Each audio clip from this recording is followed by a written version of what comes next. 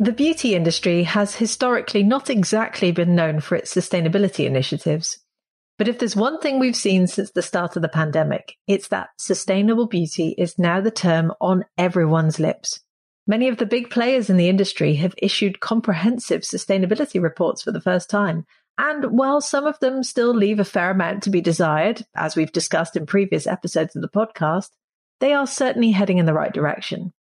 But how do you make industry-wide sustainable change?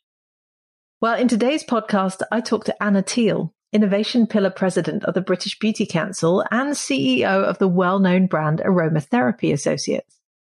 Last year, the British Beauty Council issued their Courage to Change report, which for the first time set out at a strategic level where the industry needs to go in order to boldly embrace sustainability. But how was that report received and what happens next? Well, grab your headphones and stay tuned for the next 30 minutes or so to find out where the beauty industry is aiming to go. Welcome to Green Beauty Conversations, the podcast that challenges you to think about how you buy, use, make, and sell your natural beauty formulations. We tackle topics that will make you think and encourage debate about green beauty with your friends, followers, or customers. I'm your host, Lorraine Dallmeier. I'm a chartered environmentalist, biologist, and the CEO of award-winning online organic cosmetic formulation school, Formula Botanica. We have thousands and thousands of students in over 175 countries worldwide who study with us to become organic beauty formulators and entrepreneurs. Visit our website at formulabotanica.com to try our free online formulation course today. So today's episode is an interview with Anna Teal, CEO of Aromatherapy Associates, VP and Global Business Development Director for the No. 7 Beauty Company, WBA Consumer Healthcare Futures, and WBA Global Sourcing, as well as Innovation Pillar President of the British Beauty Council. Anna is a highly accomplished commercial leader with a 22-year track record that combines experience across global retail and consumer brands businesses. I could not be more thrilled to welcome Anna onto the podcast today. Hi, Anna. Welcome to the podcast. How are you doing today? I'm really good, thank you. And thank you so much for having me. It's a real pleasure. Oh, it's fantastic to have you here. So let's start then with, could you please give us a brief intro to the British Beauty Council and the work that you do there? Oh, with pleasure. So the British Beauty Council was established, I think it was about 3 years ago now, by the CEO, Millie Kendall, MBE, who is an absolute beauty industry maven and really set this up for three different reasons. It's a not-for-profit organisation, and it is primarily here to help elevate the reputation of the beauty industry, to help people to understand the value it contributes, the career pathways it can contribute, and the innovation within the sector, both domestically and on an international level. And then, so therefore, within that, she's established three pillars. One is around education, to helping modernise career pathways, helping to people understand the richness and the breadth of areas that people can explore for their careers, whether that's in STEM work, in the digital space, or in science, for example, or even in more traditional marketing or commercial roles. There's a pillar that's orchestrated around reputation, so working with government, working with other advisory groups, and on an international level to really help people understand the richness of the beauty industry.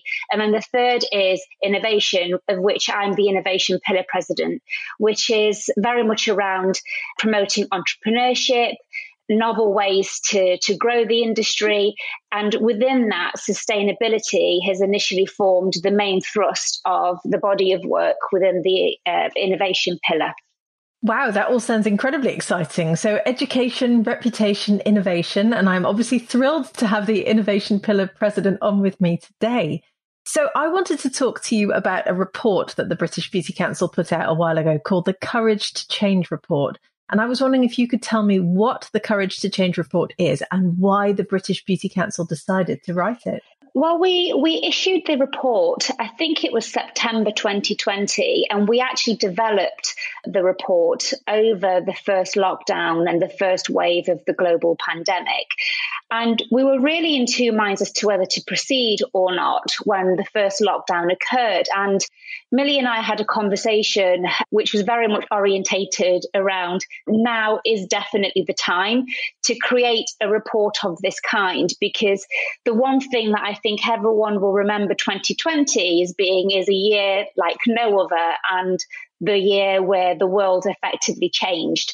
People stopped, paused, became more conscious about the world around them and how they were making their choices. And so we felt actually it was the perfect moment to issue an industry-wide report that really shone a spotlight on sustainability within the sector.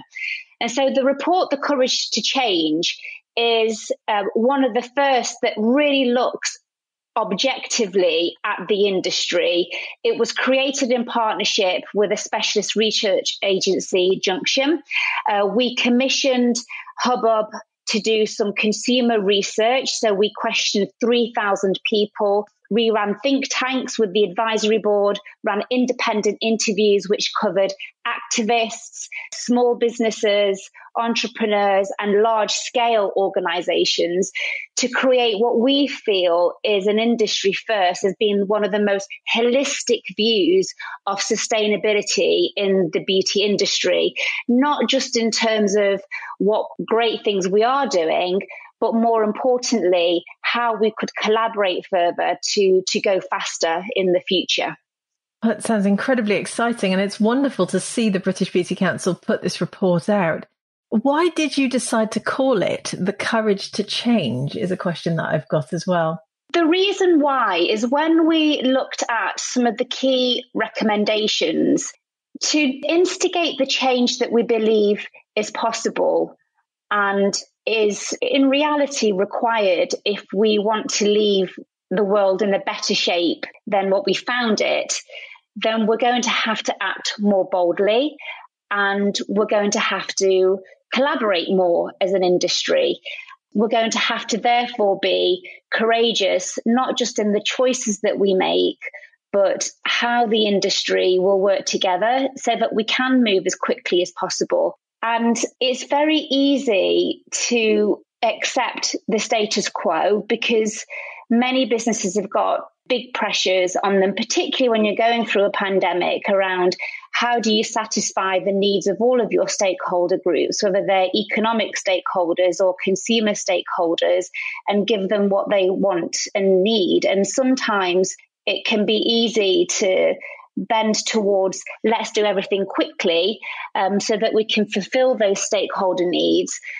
Whereas to be a force for good within the industry and to really truly actually give what the consumer's wanting, which is more sustainable products, there will need to undoubtedly be changes in the industry in terms of how we work together, how we develop products, and how we innovate and pass that innovation knowledge across the industry to enable more people to have access to sustainable solutions.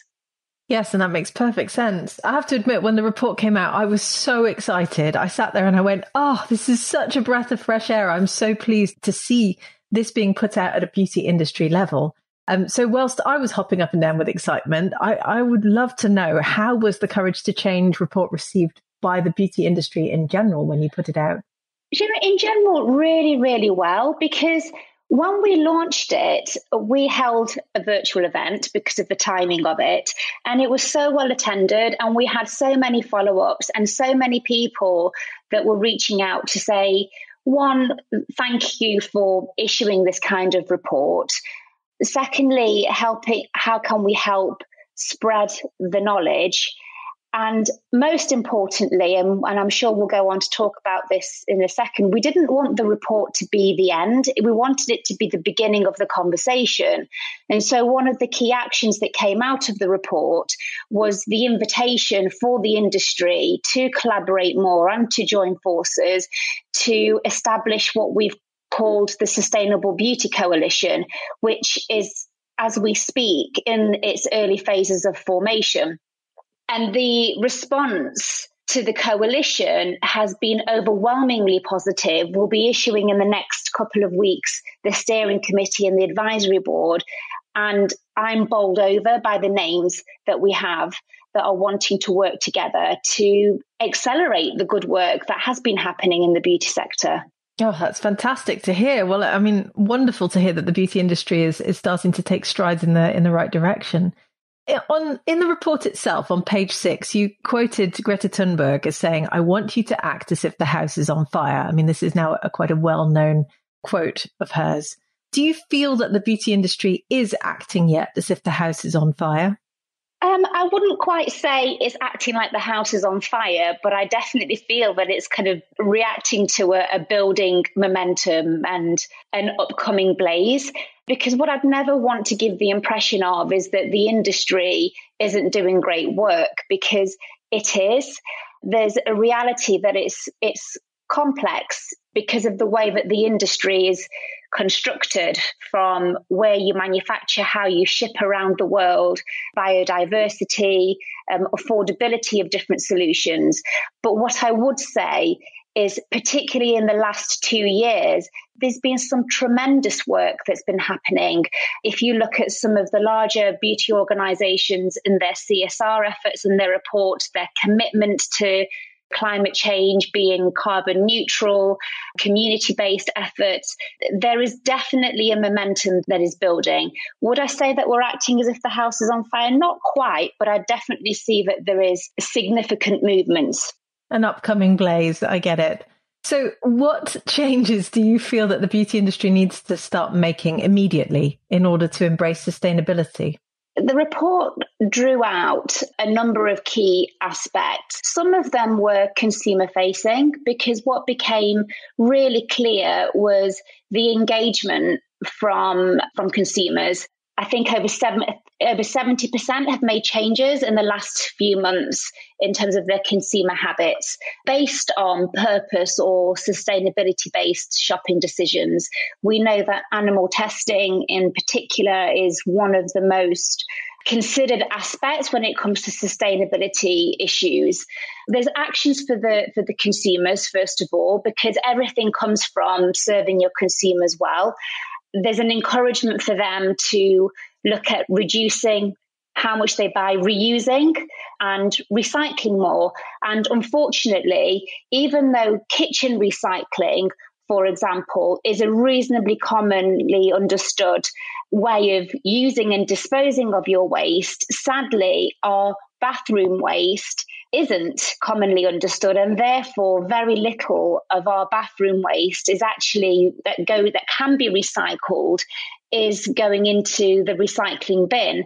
And so there's elements there. There's using refillable options, and increasingly in the industry, people are responding to that consumer demand for refillables, and you'll see that there are more and more brands offering that as an option for consumers. So that's definitely something that they could be doing, as well as being more curious and asking more questions about the products that they're buying from the brands that they're buying to clarify their credentials, whether it comes from sourcing, animal cruelty, or their own sustainability agenda as well.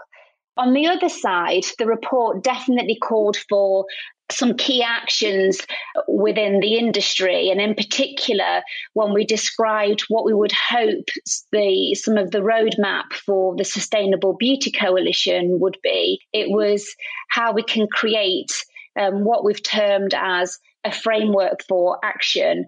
And one of those is around transparency and being very clear with consumers about what sustainability means.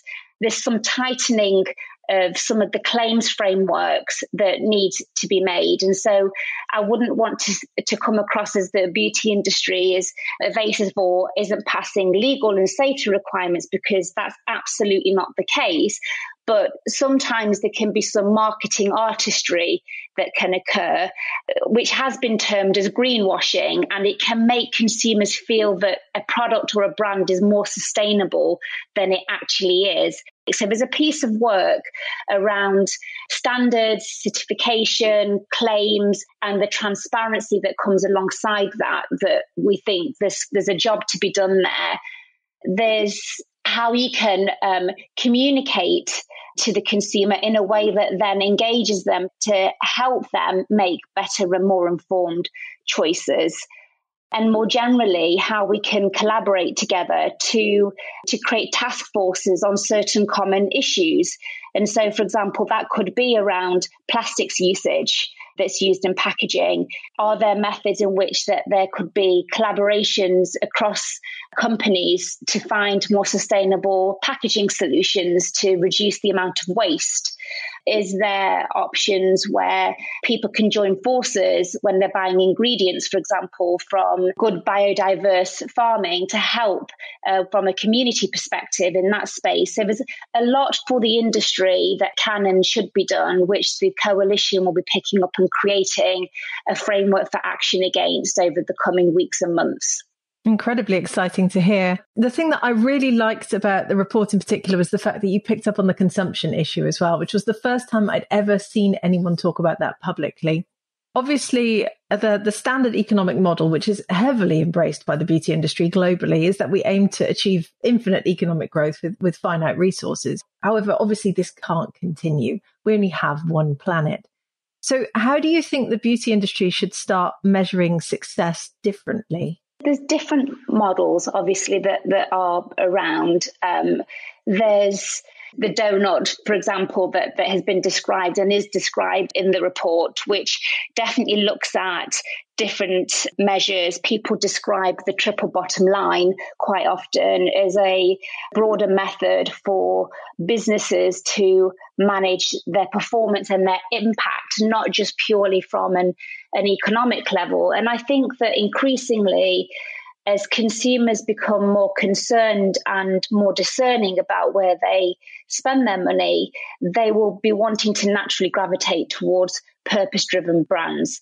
And therefore, naturally, as part of that, a measure of a company's success will have to become broader than just the financial contribution that it makes. It will need to more clearly articulate, and many businesses already are, the impact that it is making on the planet and the impact that it's making on the communities that it's served, and equally the well-being of the people that they employ. So I do think that there are some measures against that. The introduction of the Sustainability Development Goals by the United Nations is also incredibly helpful, because we know that governments are aligning themselves to those, particularly the race to net zero, and increasingly will be looking to organisations to help them on that journey to do that. And so I do think that there will be movements away from just looking purely at the financials. And there's already some fantastic businesses in the industry, Natura and Co., who have the Body Shop, Aesop within its portfolio, do that incredibly well, in my opinion. If you look at L'Oreal's website, if you went on their corporate website, their CSR agenda and how they define talk about their contribution to society is very much front and centre within their communications and their narrative now, as is the number 7 beauty company and Walgreens Boots Alliance, who I'm associated with. So I think it will change, and it is changing in that respect. But on the point of consumption, it's a really difficult one, isn't it? Because traditionally, that is how people have been defining their success. But I don't think it's impossible, because consumers look for value. And ultimately, really, if you move the conversation away from volume and instead into value, it helps you reorientate the business, in my own personal opinion, because what will encourage people to do is to think differently about, I don't have to get more product into people's hands per se. I can get more product to people in a slightly different way. And I think this concept of reusable packaging or naked products is one of those areas that I actually think brings that to life quite nicely. Equally, there's increasing innovations in waterless products, because we know that water is an incredibly valuable resource. The bulk of many cosmetic products, particularly personal care products, are water-based and realistically used with water. And so if you used more waterless technology, you could save yourself on shipping and the environmental impact of that shipping by not having the water in there in the first place. So I definitely think there's different ways that you can have the conversation around consumption that doesn't necessarily mean that you're having a big economic impact on the businesses, if that makes sense. Yeah, I agree with you. I think it's a whole separate podcast really in itself, isn't it? But ultimately, yeah, we need to think less about the number of products that we buy and more about the quality and the value, as you said, of the products that we buy, because there is so much scope for multi-purpose, multifunctional products out there that are longer lasting. And you're right, the more naked products, the waterless products, at least waterless in their formulation, not necessarily in their life cycle, is an incredibly important discussion for the beauty industry to have. Talking more about the conversation that we're having as an industry, we typically wait for the consumer to tell us the change that they want to see before making industry level changes. But when it comes to sustainability, change has to come from both the shopper and the industry at the same time. So how do you hope that we as an industry can change beauty shoppers' hearts and minds when it comes to sustainability? Oh, gosh, that's a really tricky question. And I think hopefully, and this is what I also personally love about the Courage to Change report, is what it really shone as a spotlight for me was actually just how engaged consumers are on this topic. For example, when we were asking them about recycling or packaging uses, we found that 91% of people asked want less packaging in their products. Nearly 90% wanted to be able to refill their cosmetics. And so the wonderful thing is the majority of the consumers are already there wanting more sustainable solutions. And one of the things that I hope and I suspect, and to a certain degree, I'm already seeing, is that through this pandemic period, people have been much more reflective about what they are wanting to buy versus what they used to. And you mentioned multifunctional products. We've definitely seen a trend towards that movement as well, because people want to stretch their products out further. There's been a real rise in 7 to 9 step skincare regimens in the West over the last few years. And in the last 12 months, we've definitely seen much more innovation coming through, again, as with much more multifunctional products, saying you only need to use 2 or 3 if you use this one, because we've expertly formulated it to give you what you need. So you need to buy less within your regime. So I think the great news is, from a consumer perspective, everything that I have seen in the report is that there is genuine interest, there's genuine concern, there's a genuine expectation that the industry needs to do more, and they're looking to them to help them to make better choices. When it comes to the industry itself, I already think that there have been some good and interesting movements, which we do cover in the report as well, whether that's work from a retailing perspective, and this will be more prominent for your US consumers and listeners. Retailers are increasingly issuing their own standards around conscious beauty and what they're expecting their businesses and their brands that they work with to commit to in terms of sustainability, transparency, community, commitments in those spaces. We're increasingly seeing that come over here into the UK. There's a beauty specialist retailer called Beauty that has been working with a blockchain technology provider called Provenance, which will enable people to trace back the ingredients back to the source. So definitely seeing some movements in the retailing space. People are moving away from plastic bags to paper bags. So there's definitely movements there. From a brand perspective, in also seeing progress being made, if you look at the amount of brands that are adopting things like Loop, TerraCycle concepts with the reusable and the refillable, brands such as Wren, which have committed to be zero waste by 2021, brands like Liz Earle, which are experimenting with cross-industry relationships for the ingredients that they are using to make sure that there is nothing that's left over from production, to ensure that waste is being reduced and that every element of the ingredients that they put into their product is being maximized. So there's some wonderful examples that are out there. I guess the principle, though, is let's do some more and do more quickly. And that's exciting to hear. I mean, it's great to hear that these conversations are happening. In fact, I recently, even on the podcast, had a retailer from the US on to talk about their sustainable sourcing and retail strategy as well, and how they stock new brands. So it's fantastic to see everyone having these conversations. My final question to you then is, what is the British Beauty Council's vision for the Courage to Change report? What comes next? Can we take it global? What can we do with this? Well, we hope so. Like I mentioned before, we saw the report as the beginning and not the end. We're in the final stages of electing the Sustainable Beauty Coalition. And in addition to that, once that is in place, we're going to set out our roadmap with key actions and task forces. We'll also be looking to participate in COP26.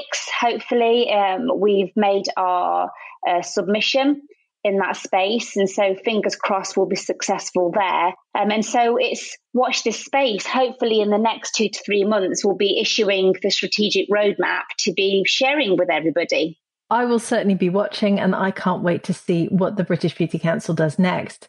Now, the Courage to Change report will be linked in all of our show notes, but where can our listeners find out more about you and about the British Beauty Council? The British Beauty Council has its own website, and it has its own Instagram page. And so I would encourage anybody listening that has an interest in the sustainability agenda of the British Beauty Council, or in general, the council itself, to go along there, sign up as a member.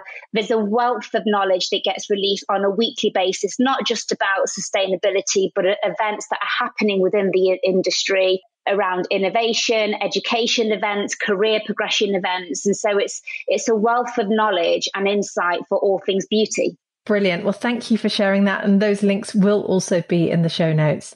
So thank you for coming on the podcast today, Anna. It's been really lovely chatting to you, and I can't wait to see what happens next. Thank you so much for having me.